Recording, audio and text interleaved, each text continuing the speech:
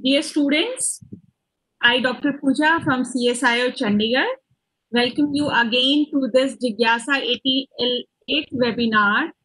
In this series, as you know, we are having lectures from eminent speakers, scientists on various topics which is of interest to the students who their questions.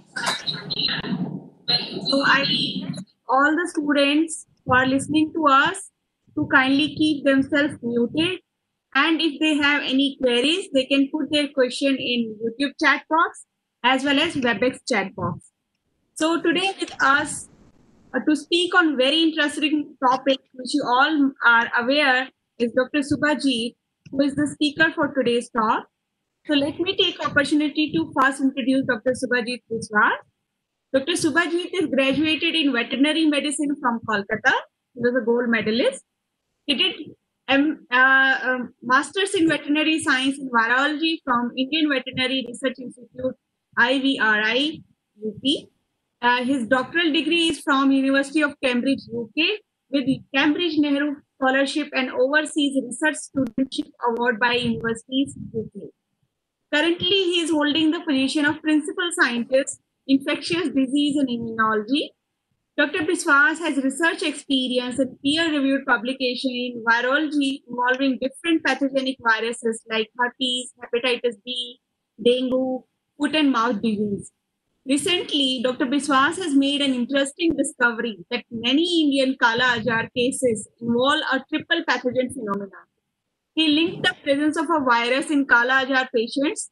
This virus is present with Leptomonas, a protozoa, that co-infect Kala Ajar victims along with the primarily causative agent. So today he is going to speak up on a very interesting topic because for last 4-5 months, there have been a lot of restriction the way the world used to be there because of a small virus. So we should know what about these viruses are, how infectious they are, how one could get prepared, a mankind could be get prepared. So he will speak up on virus or us. Who will smile the last? The tug of war continues. So very interesting title he has chosen. So without not taking much of time between you and Dr. Subhaji, I now invite Dr. Subhaji to deliver today's talk. Dr. Subhaji, over to you. Thank you, Dr. Pooja. A very warm good afternoon to all my listeners. And I would request you not to send annotation requests frequently. You can ask questions at the end of the talk. So let's begin the talk.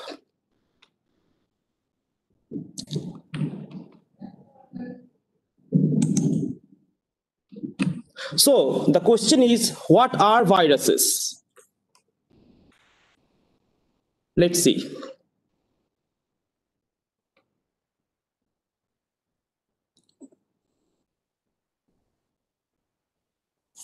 It's not moving.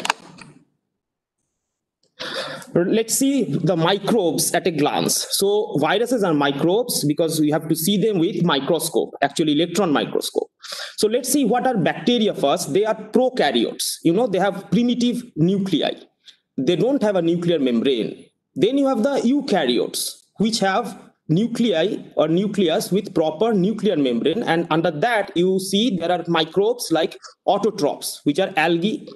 They can make their own food. And then you have the heterotrophs, which cannot make their food. For example, the protozoa, like Leishmania, Giardia, Amoeba. They also are microscopic. And then you have the fungi, like yeast, Saccharomyces cerevisiae, microscopic fungi. But you will be surprised to see that viruses are neither prokaryotes nor eukaryotes.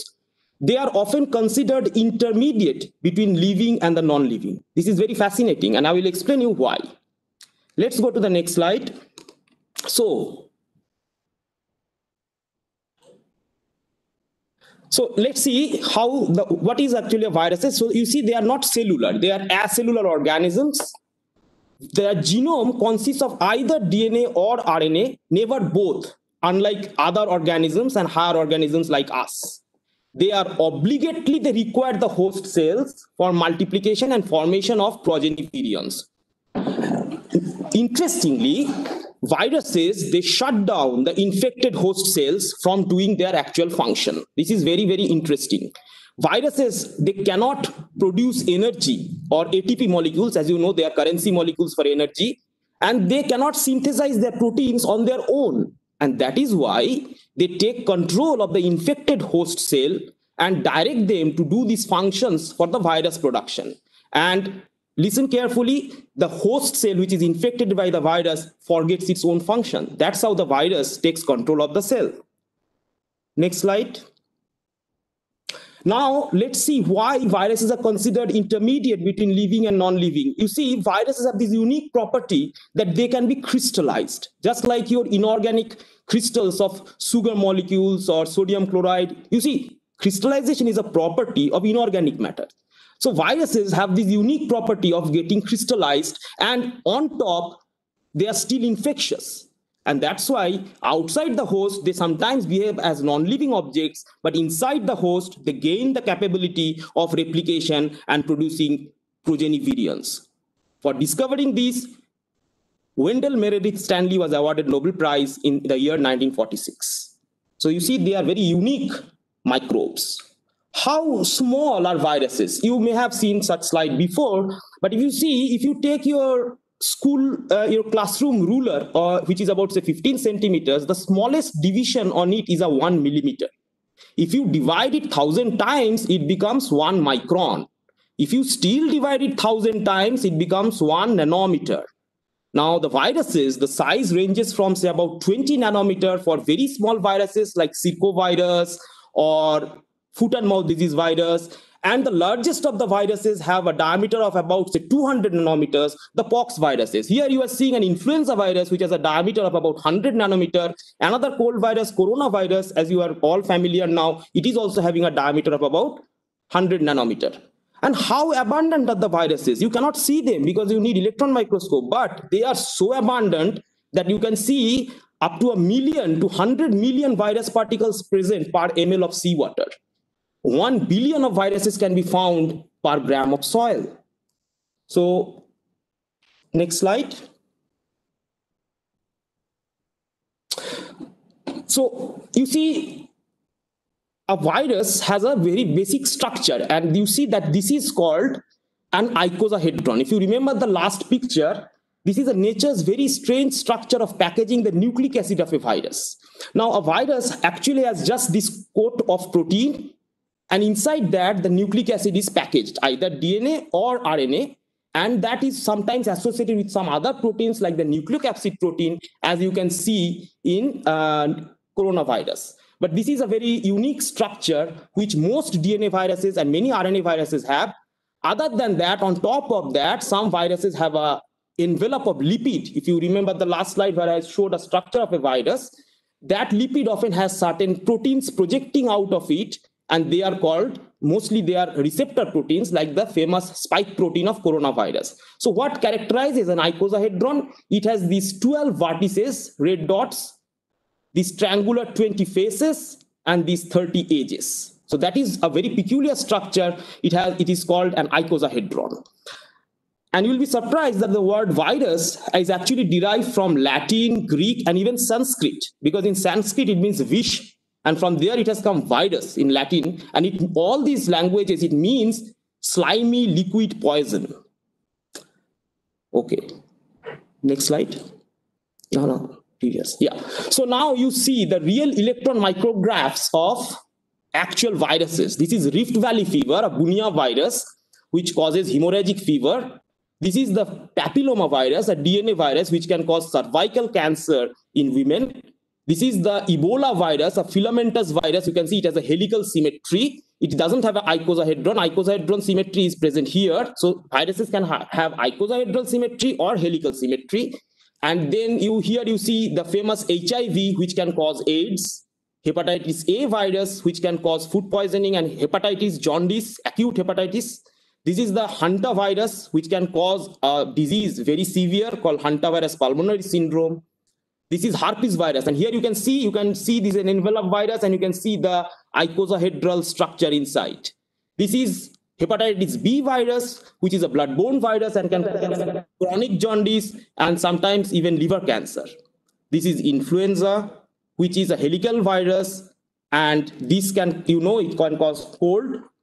This is very peculiar. This is bullet-shaped virus, vesicular stomatitis virus, but the most common member is rabies virus under Rhabdoviridae. They have bullet shape. They are also helical symmetry virus. This is human metapneumovirus discovered in recent years. And here you have the famous SARS coronavirus, where you can see it is a RNA virus with a helical symmetry, and you can see the spikes projected out of it. They look like a crown or the rays of a sun, and that's why they are called coronaviruses. Corona from crown. Okay, next slide. Now, I want to show you that how the viruses for different diseases and how to recognize them. This is, you see, the diseases caused by DNA viruses, which have DNA as the nucleic acid. So this is cold sore caused by herpes simplex virus. This is chicken pox, which happens in young children, you have seen, and it is not actually caused by pox virus, but it looks like pox. That's why it is called chicken pox. It is caused by human herpes virus 3. And later in life, some people can develop recurrence of this virus, and it can cause a very painful lesions along the nerves called shingles. This is the notorious smallpox, which we have now eradicated by vaccination. Now let's go to RNA viruses. You are familiar with the names. This is mumps, which can cause parotitis. Then you have measles, and then you have rubella. So children are given MMR vaccine to prevent these viral diseases. And you can see that most of the viral diseases, if you take a note, they have skin manifestations. They cause rash, just like even dengue. So that is one feature of viral diseases. Next, go to the next slide. So you see, they are very small and we cannot see them, and they are all around us. So to deal with pathogenic viruses, we have to work in specialized laboratories like biosafety laboratories, level 2, level 3, and level 4. This is an old photograph of a high containment BSL-4 laboratory, where you can see we are like army people. We have to fight them very carefully. They are wearing PPE, and even they have their own supply of oxygen, you see, because they cannot inhale the air inside. So these scientists are working in a high containment laboratory with viruses like Ebola, Marburg, Hanta, viruses like that. So this is very exciting. If you want to work in such laboratories, you have to train yourselves very well. So if the viruses are our enemies, we have to know this enemy first, how many they are, how they attack you, and how we attack them. So let's see what we know about them. Let's take the example of dengue. I will tell you a little story about it. Dengue, because if you forget corona, this is the most important viral disease currently plaguing our country or the Indian subcontinent, Latin America. So you see, it is a spherical virus, 40 to 50 nanometer in diameter. Now, it has 4 serotypes, 1, 2, 3, and 4. Now, don't get scared. Maximum dengue infections are asymptomatic, but some people show infections, and majority of them show what is called a dengue fever. But some of them may complicate, and that can proceed to dengue hemorrhagic fever, and some of them need to be hospitalized because of hypovolemic shock, which is called dengue shock syndrome. And here also you see dengue causes rash. So we are working on this virus in our laboratory, and I will tell you a little story how we work. Next slide. Okay, just giving you a little interesting fact that almost 40% of the global population live in the risk of dengue infection. 0.4 billion people are affected each year, and about 96 million people, they report with some sort of severity, say dengue fever or hemorrhagic fever or shock syndrome. Let's go to the story now. So we have done little. Okay, next slide, please. So this is a little paper from our laboratory, and you can read it well, but the main finding is that we looked at dengue fever in 2015 and 16, and not only the human samples, we also looked at mosquito samples and the larval samples, whether they contain dengue. And we found that a lot of them, mosquitoes and the larvae, they contain the dengue virus, the mosquitoes and the larvae, because dengue is spread by the bite of Aedes mosquitoes, which all of you know. Now, the scientist's question is why dengue happens just after the rainy season. Next slide, please. And another question is why dengue happens more in the urban countries or urban cities like Delhi, Kolkata, and not much in the rural areas, relatively less number. So you see, this is the question. So what we do as virologists or as scientists, we observe, we imagine, and we conjure up a story that this could be the possibility. And this is called what we call is a hypothesis. And then we do experiments to prove whether it is right or wrong.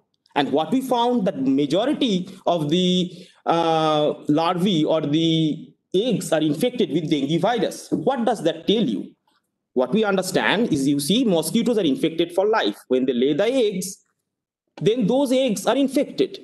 Now, what happens during the hot spell and summer months, these eggs, they stay dormant in the moist mud. But with the onset of rain, these eggs hatch and the mosquitoes come out in large numbers, and essentially they are carrying the dengue virus because they have got it from the mother mosquito by transoviral transmission. So now you see why in Kolkata or in Delhi, lots of urban sites, construction sites, and they have safety tanks. So all the eggs can be well protected there, and with the rain and the water there, they can come out. So all the mosquitoes coming out after the rains in the cities, they essentially carry a lot of dengue virus, because we saw that they are much present in the larvae and in the mosquitoes. And that's why all the human population becomes susceptible to infection. In the rural areas, what happens? The mosquitoes lay eggs in the water bodies. But imagine in those water bodies, you have fish, fishlings, tadpoles, the frogs and the toads, they eat up the mosquitoes. So the number of eggs is kept low. So the number of infected mosquitoes coming out is less. So you see how from the findings we can get an explanation to a very interesting question that may arise in your mind. Okay, next, go to the next. Now, how do we detect these small viruses? We cannot see them. It is not always possible to see under electron microscope. So we have very specialized molecular biology techniques, polymerase chain reaction, by which we can amplify a particular gene of the mosquito, a particular gene of the target dengue virus to such level that millions of copies of the target gene are produced, so that they become visible in the gel under UV light. So you see, we have developed specific PCRs, and by that we can see that this is dengue 1, these size fragments are dengue 1, this is dengue 2, this is dengue virus serotype 3. So in this way we can detect it. And even if you want to know how many copies of the virus is present in a given human sample, like your swab, which you are giving for corona testing, we have advanced PCR technique, which is called real-time or quantitative PCR technique, by which you can actually measure how many copies of the virus nucleic acid, RNA or DNA is present in a given sample. So these are techniques. When you study virology or study molecular biology, we learn about these techniques. Let's go to the next slide.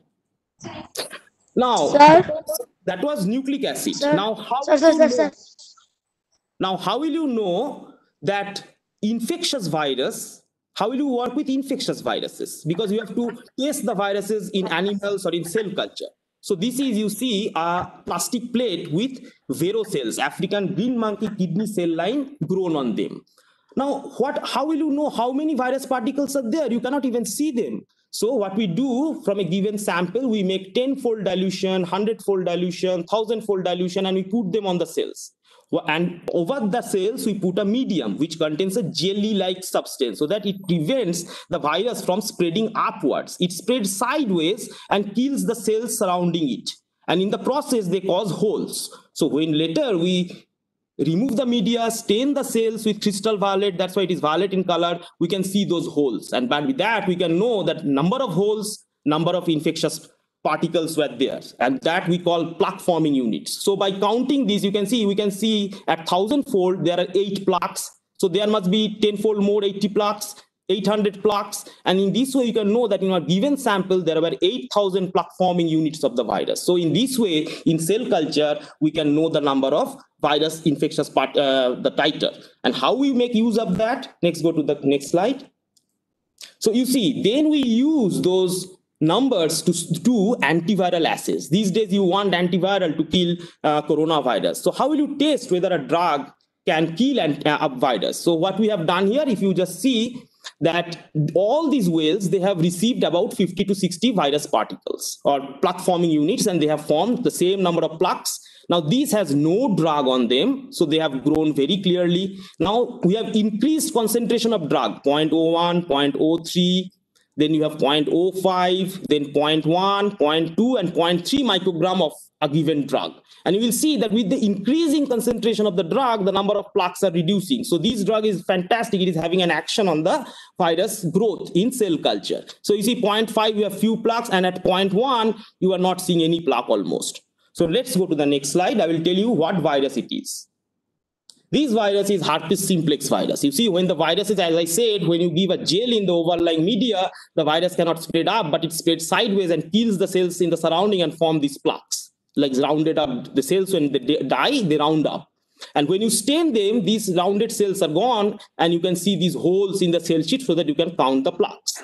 Now here you see drug A, number of percentage of plaques reduced against increasing concentration of drug is plotted here. This is in log scale. So you know from your mathematics that -1 is 0.1, and this is 1 microgram of the drug. So you see drug A is better than drug B because at 0.1, this has killed 100% of the viruses, and here 1 microgram of drug B is taken to kill that. So from here we can see from this graph that drug A is better than drug B. At this concentration, which is lower than this concentration here, it has killed 50% of the plaques. So by this is called gold standard, and by this means we can actually compare two different drugs, which one is better or whether they have an action or not. So with increasing concentration of drug, if the number of plaques fall, then this drug has an antiviral effect. This is how we first check whether a drug has a good action in cell culture before going to, animal models and clinical trials with humans. So this is the famous herpes simplex virus.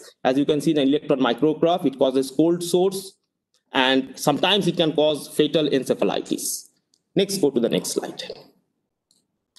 So now you see, virus is made up of many proteins, as you see. And what are the functions of those proteins? Those proteins can be structural or non-structural. For example, spike protein is a famous structural protein of coronavirus. As you know, it helps to form the structure of the virus. NS1 is a non-structural protein of dengue virus because the NS1 is produced in the cells that are infected with dengue, but they don't form they are not taken as a part of the structure of dengue virus. So it is non-structural. How will you know that whether a given toxin or this protein is toxic to the system or not? Because virus is poison. So for that, what we do, next slide, please. We cut the gene that expresses that protein. We cut the gene that expresses that protein, and we put it in a vector, another carrier molecule, just like your spike protein S is now put in the adenoviral vector for making the Oxford vaccine. So like that, we then transfect them into cells and see that. Yeah. So there is a kind request to go a little bit slow. So students are asking for it. Yeah. Okay, so you see, we have a vector in which we put that protein, the gene which expresses that protein, we put it in that vector, and then we transfect the cells with that vector. So what will happen? The cells will express not the entire virus, but just that protein. And in that, you see, when we just put an empty vector, transfect them into these HUH7 liver cells, the empty vector does not produce any effect. But when the empty vector contains the NS1 dengue virus gene, it expresses the NS1 protein. And you see, it causes death of the cells. After 48 hours, you see the cells are dying. They are rounding up. So they are dying. So it shows that NS1 is toxic to the cells. NS1 can kill your liver cells. So that is one way of just seeing the functions of different proteins of the virus. So you see, NS1 that's why it is called a virotoxin, because it has toxic effect on the liver cells. And in dengue, the liver is often affected. Let's go to the next slide. Now, this is a very clumsy slide, but this also gives you the war room picture, how we fight the viruses. So pay attention. So how your body first fights the viruses. So you see, the virus enters your body. Now, what your body does, there are so many viruses around us, so we are not infected by them. Some of them are disease causing. Now, how we fight the different viruses? You see, viral nucleic acid, DNA or RNA, and their proteins are actually foreign to our body. Our body don't recognize them because they are from outside. So they are called pathogen-associated molecular patterns, or PAMPs. Now, our cells have certain specific molecules called pattern recognition receptors. They recognize those foreign patterns. They are called toll-like receptors. And these toll-like receptors, they recognize the foreign viral agents like nucleic acid and proteins. And these receptors then bind to the viral components and trigger nearby healthy cells. They give an alarm to the healthy cells and say, produce some protective agents, which are called interferons.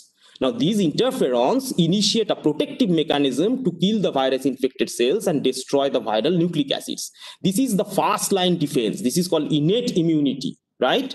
But if the virus still progresses to infection, is not destroyed by this system, then more adaptive immunity comes into action, which is, you can say, a better army. So what is there? Just like your border security force or BSF, Jawans, in our body, we have the sentinel cells. They are lurking all around our body, looking for these sort of attacks. And some of them are called dendritic cells. We also have the Langerhans cells in the skin, Kupffer cells in the liver. What they do, they are macrophages. So they eat the viruses, lyse and process them, and present these viral chopped up proteins in small parts called antigens on specially designed presenting molecules, just like bouquet of flowers. They present these chopped up viral proteins to our immune system. These presenting molecules are called major histocompatibility complex molecules, or MHCs. And these MHCs then present the viral antigens to the actual soldiers in your blood. They are called B cells and T cells. The T cells, they destroy the virus-infected cells, killing them inside. That means they put granzymes or certain enzymes in the infected cells and kill the virus inside the cells. Some T cells help the B cells to develop further and produce, as you all know, antibodies. These antibodies coat the virus particles outside the cells and neutralize them. Like the virus, like dengue present in your blood, that will be killed. Hepatitis B will be killed in the blood. So this is called killing them outside. This is our defense system. But the virus also has ways of avoiding these. That's why they can cause disease. Otherwise, they would not have caused disease. And this is also, you have to remember that why 80% of coronavirus infections are asymptomatic, because your system can fight them. But then the remaining 20%, the virus gets the upper hand because of effects in your immune system, maybe because of other diseases, maybe. So let's see how the virus has ways of avoiding your immune system. So they develop resistance to antiviral drugs and the vaccines by acquiring mutations in their genes. So they change their genes. This results in changes in the viral proteins because the genes express the viral proteins. So your antivirals can no longer interact with the target viral protein to inhibit it, or your vaccine-induced antibodies can no longer bind to the target surface protein on the virus to neutralize the virus, because the virus has changed. And interestingly, and you will be surprised to know, majority of the RNA viruses like influenza, corona, dengue, they mutate more because they do not have a repair mechanism to prevent the mutations. You see, HIV, influenza, dengue, chikungunya, they are RNA viruses. So they can mutate much faster and more effectively than DNA viruses. And often the virus takes very interesting strategy. For example, HIV replicates in your same T cells, your own soldiers, and destroy them. So your army is getting killed by the virus itself. Gradually, your immune system is debilitated. And so HIV causes immunodeficiency syndrome, human immunodeficiency virus. So viruses have many such strategies to avoid the immune attack. Let's continue with some interesting facts for you to understand in the current scenario. You see, listen very carefully. Viruses like dengue come with different variety of envelope proteins. Their envelope protein is different for serotype 1, serotype 2, serotype 3, serotype 4, so that antibodies to one serotype can actually protect you from the infection with the same serotype in subsequent attacks. But they cannot neutralize another serotype, say dengue 2. That's why people say first time dengue is not so dangerous, but second time if you have dengue, then it may be dangerous. How? Because instead of neutralizing, antibodies to serotype 1 may actually help the serotype 2 to infect your cells more. And these antibodies are actually not neutralizing the virus, but actually helping more infection by a process called antibody-dependent enhancement of infection, or ADE. Don't get confused. Here, the antibodies are actually bringing the virus closer to the cells, cannot neutralize the virus, and actually helps the virus to enter the cells more and establish more infection. So this is called antibody-dependent enhancement. And ADE is observed in dengue, other flaviviruses like Zika, in HIV, and also certain coronaviruses like SARS. So this is another way how the virus, by changing its coat protein, can avoid your antibodies. Some viruses infect us, and voila, their genomes get integrated into our own genomes. For example, HIV, sometimes HBV. So the viral genome is in your own genome. Actually, you will be surprised to know 0.3 to 4% of our entire genome is made up of retroviruses. But this you can know much later. Another possibility is herpes virus. Here, the herpes virus genomes, not the entire virus, that the protein-coated virus, it is only the genomes in circular DNA-like thing can stay latent in your brain, in the neurons or in the blood cells for your life. No antivirals, no vaccines can act on such latent or integrated viral genomes. Let's make this more clear to you. See, this is HIV replication in a nutshell. So here you have the HIV virus, which causes AIDS.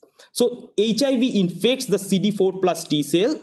The RNA is released by a special enzyme carried by the virus called reverse transcriptase. It converts the RNA to a DNA. The same enzyme makes double-stranded DNA. As you know, we all have double-stranded DNA in our chromosome. And then this DNA, by the integrase function of the reverse transcriptase, is incorporated in your genome, in your chromosome. From there, the viral RNA is transcribed out, more RNAs are produced, they express the viral proteins, and then the proteins package these RNA to make the progeny virus, and it goes out. So you see a virus has a nucleic acid with proteins, and then outside the capsid, and then you have the envelope. So you see how the virus gets integrated in your genome. Now let's go to the next slides. 1984, Luc Montagnier and François Barsinozzi and another scientist, they all discovered the HIV. 36 years of research we have carried out after that, and you have 25 licensed drugs to prevent HIV infection. And with correct therapy, if you take your drug every day, the infected individuals, they can have a good life. And this is called highly active antiretroviral therapy. So we have seen, this is our win over the viruses. We have 25 drugs to prevent HIV and have a good quality of life. But you have to still do more research, because none of these drugs can act on the integrated viral genome.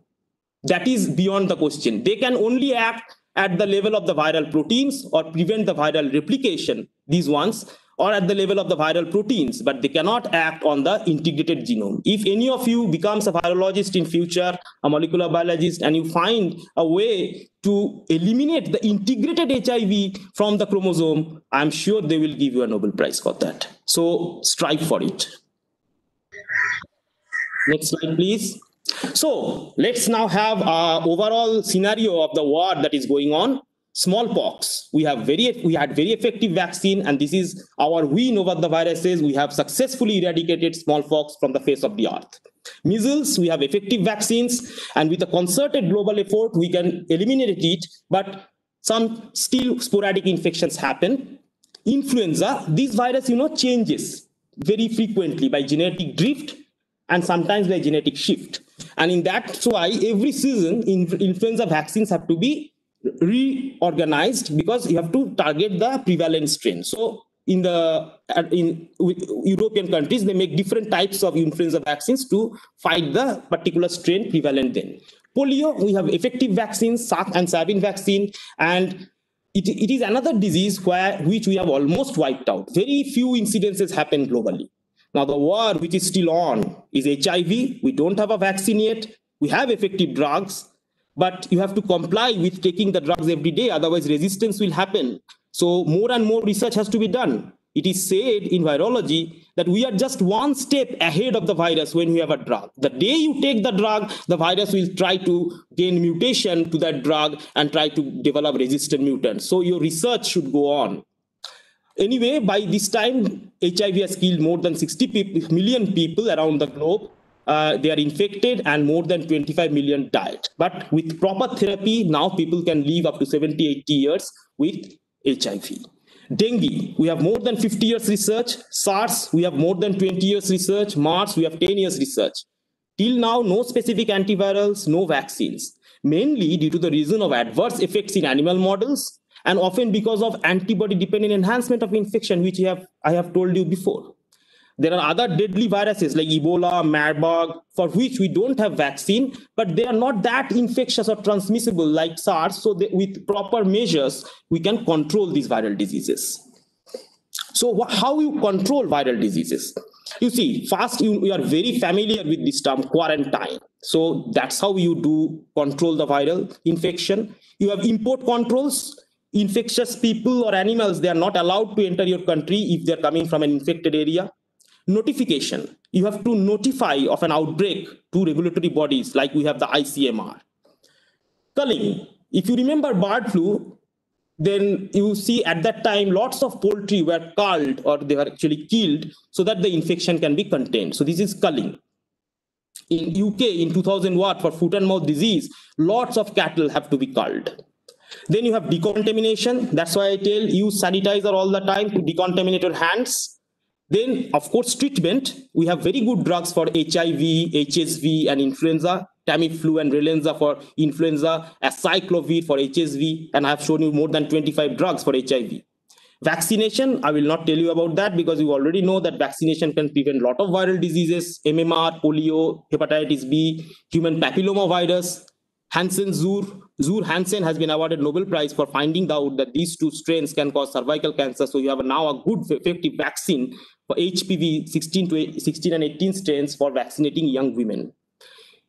Of course, insect controls. Now you see Aedes mosquito, they can spread dengue, Japanese encephalitis, the tiger mosquito. So you have to have insect control. So you should not allow water to accumulate nearby your homes or anywhere you see accumulated water, old tires, get rid of them. Because if you can control the insects, as you see, the mosquitoes are all infected. If you can reduce the mosquito population, incidence of dengue will fall. And of course, public education and awareness, which I'm doing at the moment, like you can, by that, you can reduce different diseases like HSV, HPV, Epstein-Barr virus, hepatitis C virus, and hepatitis B virus, because you see, these are bloodborne viruses. We take these two examples. So that's why you don't use razor blades used in the saloon by one person and you change the razor blade, because by razor blade, if the blood is there from an infected individual, it can get into you and it can cause a bloodborne disease like HCV, hepatitis C virus, or hepatitis B virus. So you have to be aware of how a virus transmits.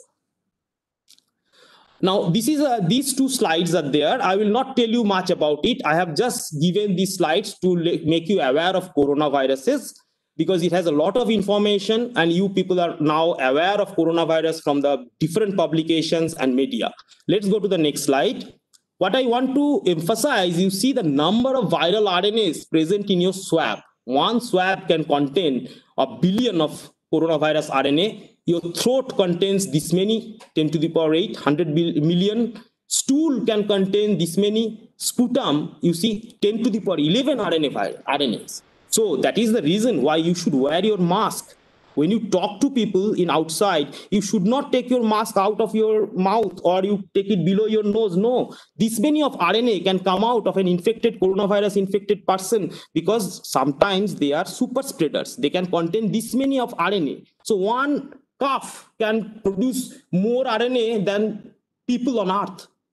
So in that way, you have to protect yourself with the mask. So always wear your mask when you go out, no compromise, particularly when you meet somebody or when you talk to somebody, your mask should cover not only your mouth, but your nose also. So please remember this, because you see, you are dealing with this much minute things and you have to protect yourself. Now, as Dr. Pooja said, I will tell you a little discovery we have made in our lab in recent years, and you will be very amazed to know how we look at microbiology day by day. It is more complicated than we think, and it gives us new views about the old diseases. So let's see what is Kala-Azar.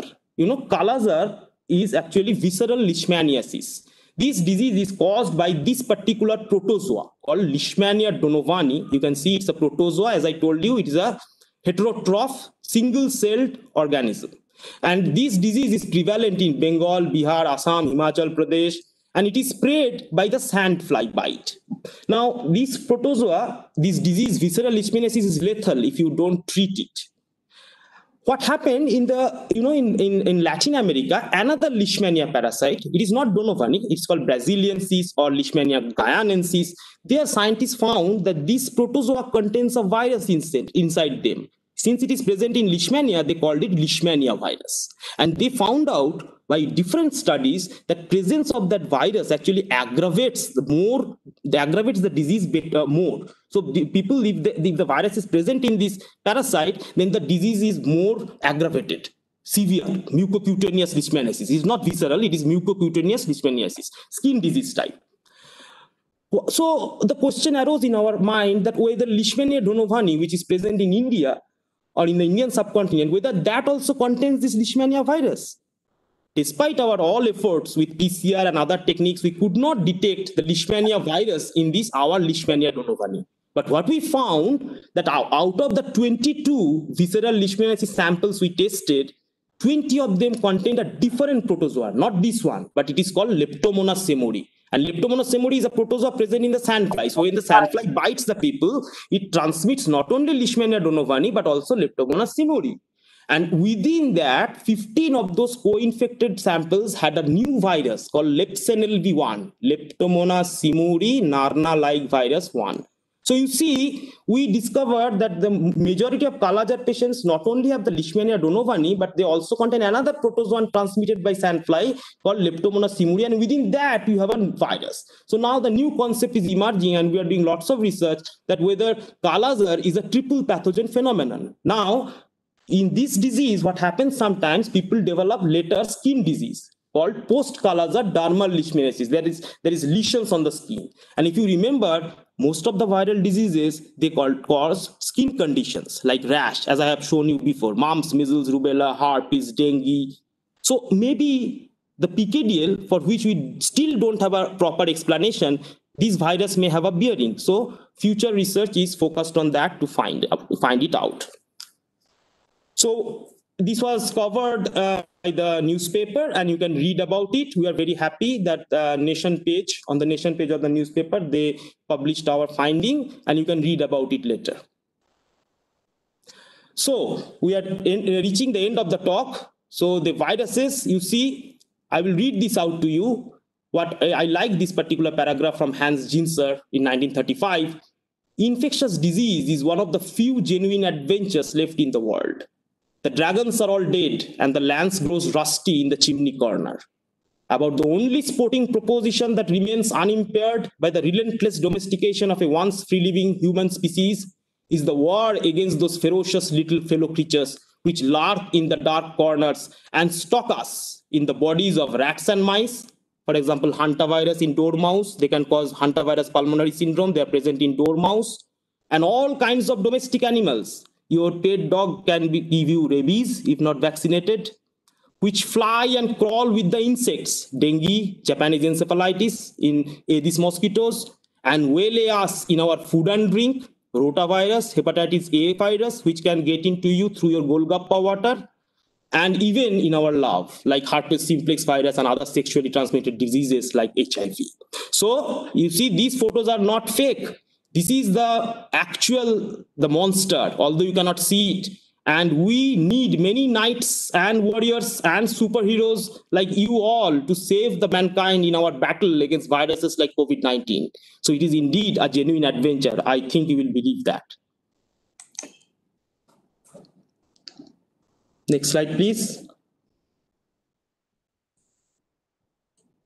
So you see, I am a virologist working at IICB. This is Indian Institute of Chemical Biology, a laboratory of CSIR. So you can visit website of CSIR and Indian Institute of Chemical Biology to see what the scientists are doing here. If you are particularly interested in the research we do in our lab, you can visit our websites, which are given here, and you can know more about the viral diseases and how we are working towards mitigation of those viral diseases. So thank you all. So the last message is, wherever life is found, remember, so are the viruses. And so our quest continues. Thank you.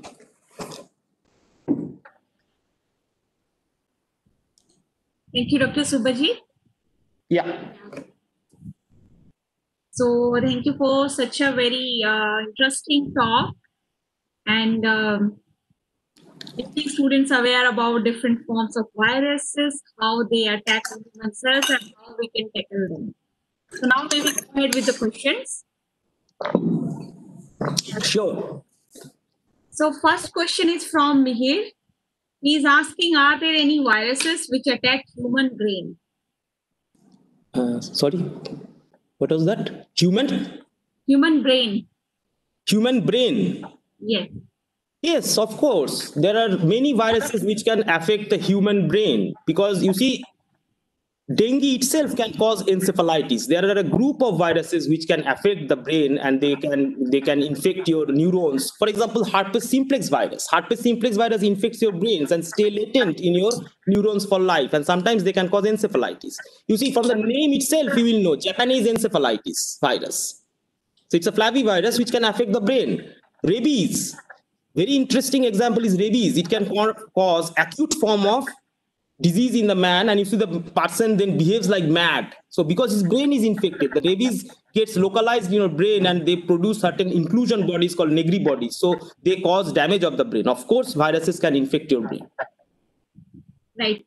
So going to the next question, the question is asked by Ahmad. If same type of viruses are coming to our body again and again, can't they produce immunity against our protein interferons? Of course. You are right. If you have dengue virus infection first time, it will definitely produce interferons.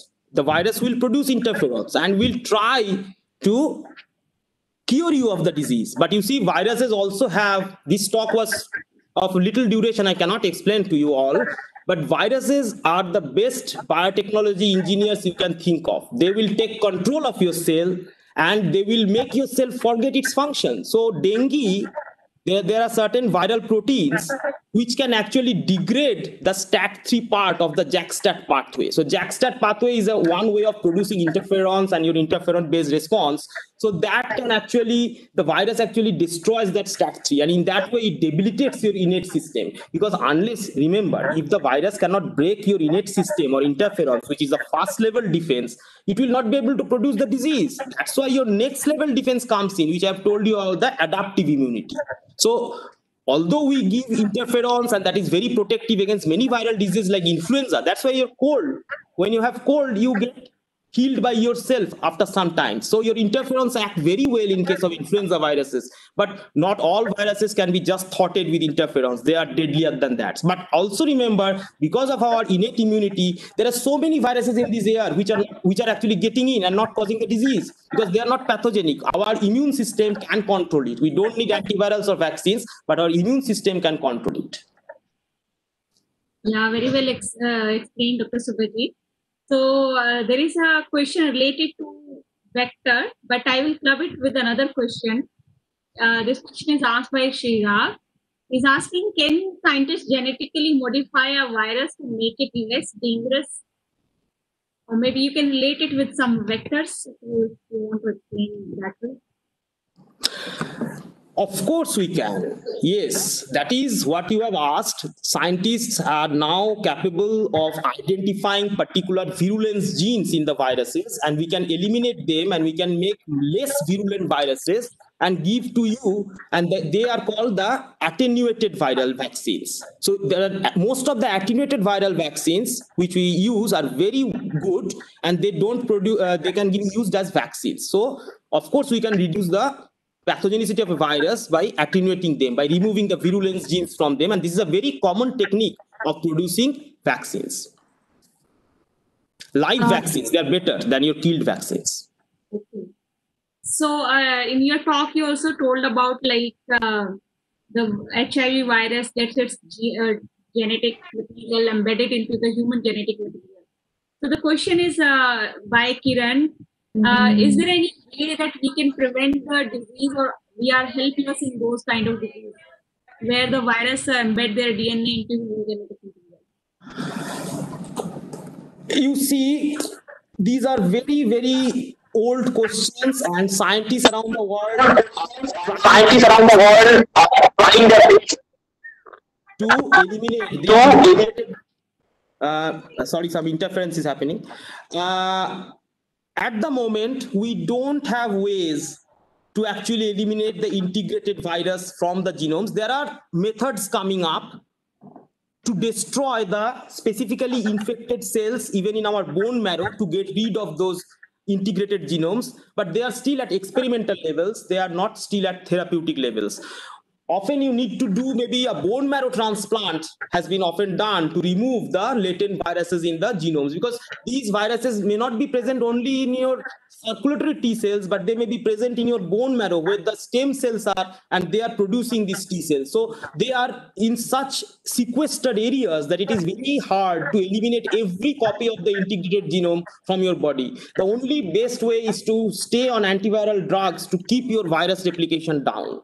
For herpes, this is a Nobel Prize question. How will you get rid of the virus in the brain?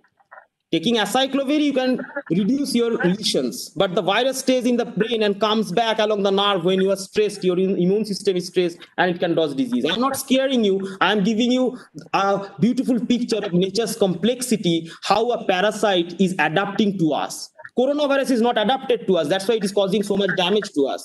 Herpes is evolving with us for hundreds of years, millions of years, and it has devised ways to stay with us forever. So it is very difficult to get rid of the latent viruses like herpes, cytomegalovirus from neurons and your brain cells. But research is being carried out, and some lights of hope are there how to eliminate these viruses, but we have to bring them to we have to validate them in much bigger systems and in clinical trials before they can come to us. Right. So coming to the COVID-19 question, Nita is asking, can human get infected with the coronavirus from an animal? Or can an animal also get infected with coronavirus? That's a very interesting question. Well, you see, coronavirus is a zoonotic virus. It has actually evolved, as you have read, from bats and then from some intermediate organisms, people think, some other animals like pangolins, and it has adapted to us. So some viruses can really do species jump, like influenza. Bird virus can get into humans, that is the avian flu. So, of course, coronavirus has this potential of species jump. But at the moment, I don't think there are enough evidences that these have jumped to other species from humans. Some people are telling some anecdotal evidences of transmission to cats, but then we have to see. Because you see, coronaviruses are SARS coronavirus, MERS coronavirus, your other coronaviruses. These are human coronaviruses. We have 7 of them. You have OC43, 229E, NL63, HKU1. They are human, along with that SARS, MERS, and this SARS-CoV-2. But in animals, you have huge number of coronaviruses. Infectious bronchitis in chickens caused by coronavirus. Transmissible gastroenteritis in chickens caused by coronavirus. Feline infectious peritonitis, feline leukemia caused by coronavirus. But there are different types, alpha coronavirus, beta coronavirus. So there is possibility, because there are lots of coronaviruses in animals. We don't have enough evidence yet that it has jumped from us to other animals. We have to see. But being a scientist, you have to be open-minded. There is possibility. Okay. So, Dr. Subhajit, going to the next question, which I'm taking now from the YouTube. Yeah. The question is by Ajay Pal. He's asking, what are the various ways a virus can enter our body? Okay. So I missed the slide on transmission, maybe. So you see, herpes virus, for example, if I take the example, it can go by contact with an infected individual. If a person has Epstein-Barr virus, then in European countries or in Western world, this is often spread by their social customs. If they kiss each other, that Epstein-Barr virus can transmit. That is why it is called kissing disease. HIV, hepatitis B, they can be transmitted through blood, and also hepatitis C. So some are blood-borne viruses. So you see, there are different types. You can get some viral diseases by maternal transmission. If the mother is infected, the child can get infected, like hepatitis B. So there are many ways. Influenza, for example, that's why you use the word contagious. Like flu is a contagious virus. Corona is a contagious virus. If this wound has the virus and if I touch it and put it in the nose or near mouth, it can go. So this is by spread by direct contact. So some body fluids by inhalation, even by eating. If you take food, say you are having contaminated food with hepatitis A virus, you will develop acute jaundice. So even before oral route, you can get diseases like hepatitis A, hepatitis E, rotavirus. I'm just telling you about the viral diseases. So these are the ways you can get infected with virus. Food and water, skin contact, sexual contact, bloodborne, if I mention a few. Right. So I think this completes the knowledge required by the students related to the virus. Yeah, going to the next question, again related to the coronavirus. Chris is saying that I have read it was already existing in Wuhan. So did it get more infectivity due to mutation by which it is causing so much disease? Right, that is an interesting question. Very nice question. I will say it was the O type which was present in Wuhan, the O clade. And then we saw that this virus has acquired a mutation in its spike protein, which is called D614 to G. So at aspartate at 614 position of the spike has converted to glycine. And that clade, which is called the A2A clade, it has caused havoc in the Western world, the USA and the UK. And even now in India, almost 50% of the genomes that have been sequenced so far, they are about this A2A. So you see the spike protein has acquired certain mutations, and some papers have come out which say that this particular mutation helps in more infectivity of the virus. But I will say we have to do a lot of more experiments to really come to such conclusions. But of course, there are changes in the spike protein if you consider the ones which are more prevalent now than what was present in Yuan. Again, a large part of the Indian sequences, which we call, if you read, you may have read somewhere, it is called IA3I sequence, the Indian sequences. A lot of sequences are just localized in India. And they, surprisingly, it is unpublished data, but they surprisingly don't have that D614G mutation. So their S protein is very similar to the Yunnan one. So in India, different genomes are getting on. Maybe some are causing more lethality or infection, but those we have to wait and watch from our medical scientists that whether they can relate with the asymptomatic, the people who are dying more, if it has some real association with a particular viral sequence. At the moment, we don't have any concrete evidence for that. But the virus is slightly mutating, not that much, but little bit mutations are coming up. Right. Thank you for nicely explaining it. So the question you in the presentation mentioned that virus, they are kind of in between living and non-living. So the question is from Karthik is asking, it is said that virus can have different lifespan on different materials without host. Why is it so? Right. So that's an interesting question. You see, different viruses have different properties.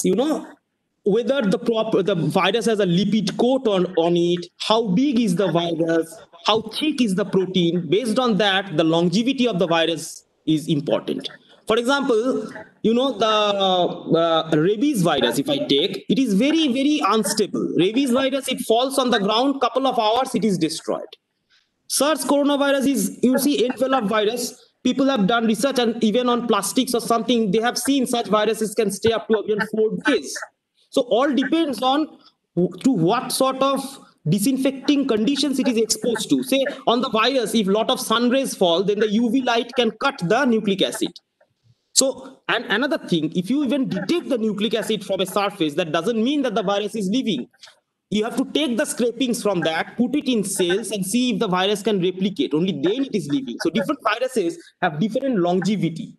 For example, in the UK, one virus causes havoc almost every year. It is called norovirus. It causes winter vomiting disease. Total hospital needs to be closed down. Patients have to wait because on the surface you have norovirus, so they have to decontaminate it, because so norovirus can stay longer on the surfaces, and any person touches it, they get the winter vomiting disease. Total hospitals get shut down.